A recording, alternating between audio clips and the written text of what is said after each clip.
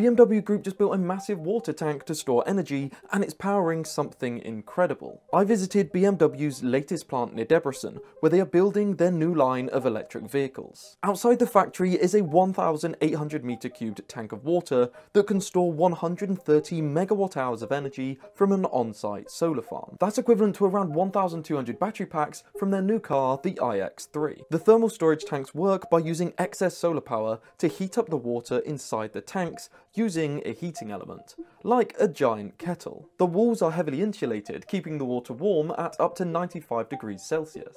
When the engineers need this heat, it can be extracted via pipes inside the tank that act as heat exchangers. This is much more efficient than trying to convert the energy back into electricity.